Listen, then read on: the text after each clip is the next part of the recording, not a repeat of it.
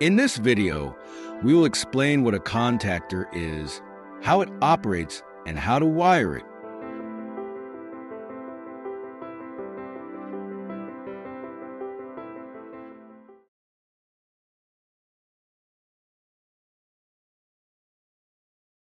A contactor is also called an electromagnetic contactor, although it is most often merely called a contactor.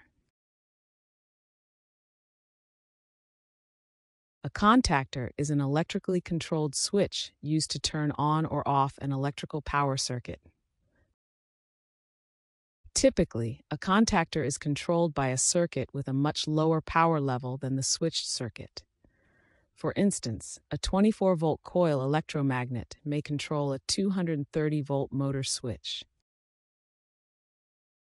Contractors are generally used to switch high-current load devices, for example motors, which can be controlled either locally or remotely by manual or automatic control devices.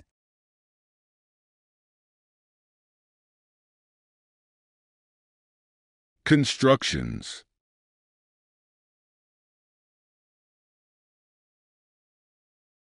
The main parts of a contactor include the main contacts, auxiliary contact, coils or electromagnets, and contact spring.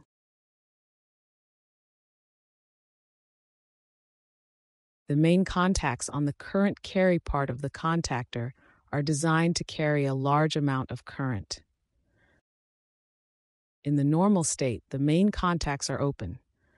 When the contactor is energized, the contacts change to the closed state.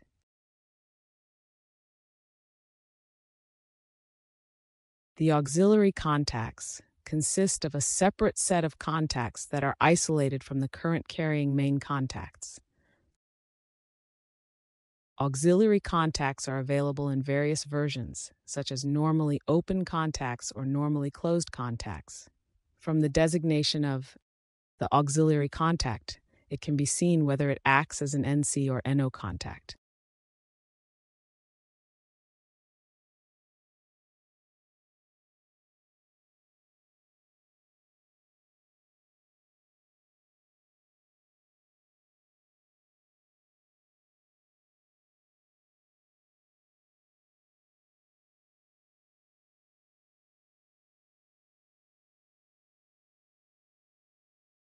The electromagnet or coil is the key component of a contactor as it is a driving force for closing the main contacts.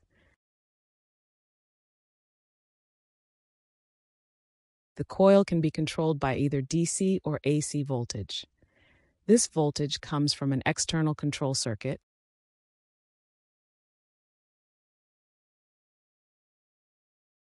Operation principle.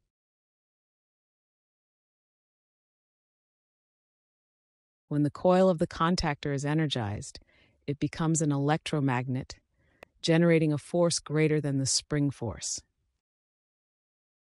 This force pulls the movable contact toward the static contact, forming a closed circuit that allows current to flow. The auxiliary contacts also change their state from closed to open, and vice versa.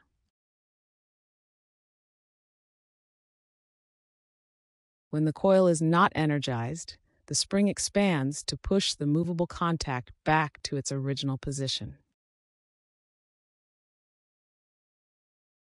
The main contactor returns to the open state, and the auxiliary contacts also return to the original state.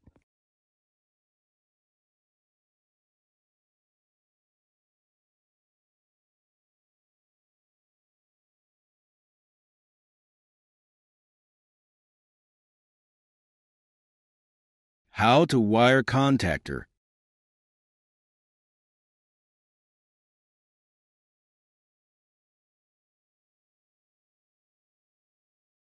Before wiring the contactors, it's crucial to consider the coil voltage.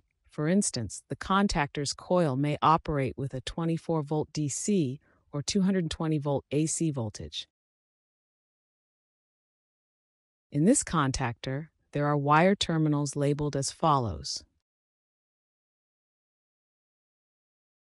The wire terminals on top are labeled from left to right as L1, L2, and L3, while the wire terminals on the bottom are labeled from left to right as T1, T2, and T3.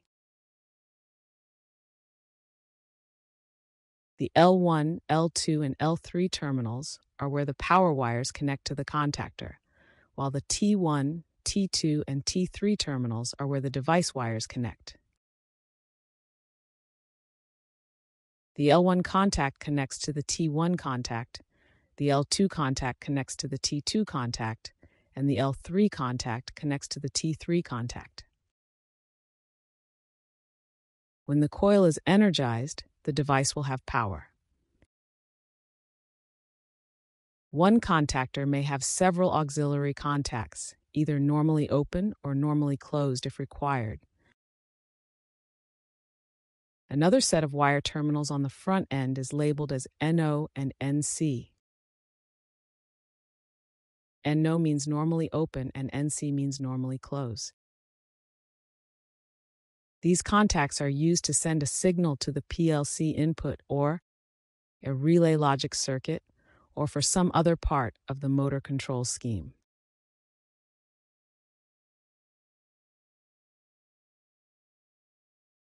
Thank you for watching my video.